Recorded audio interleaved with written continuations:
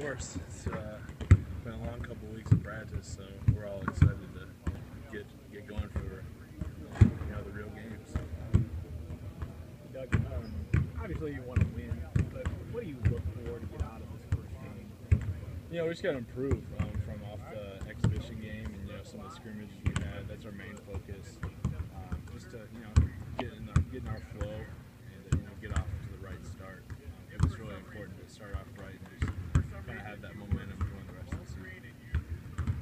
You feel like this is going to be the first, you guys are marked. You have to win these games. People are going to give you their best shot, especially in the non-conference. This could make their season. Yeah, no doubt. And now, especially we're a Big East team, it's even more pressure now. We have more on our shoulders. So, I think people are going to be motivated, coming into this arena in front of this many fans. And, they really have nothing to lose, so they're gonna bring their best, and we gotta be ready for that to match their intensity. What's your favorite part about being that game? I mean, just being back here and knowing that everything's on the line.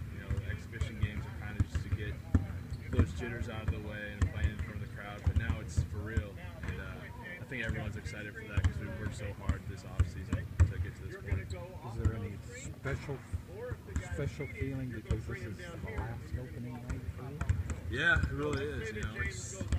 It's all gone so fast, so it's hard to believe this is the last opening night I'll have. But yeah, it definitely makes everything more special this year. Just every single day, just counting down. So you got to make the most of it, and I'm really excited just to get the senior year underway. It's been quite the offseason for you guys, media attention, and nice to just get out the court, play some basketball. Yeah, everything's new around here, like all the change, Big East, logo, floor. We're just ready to get started. We're ready to get playing together again and just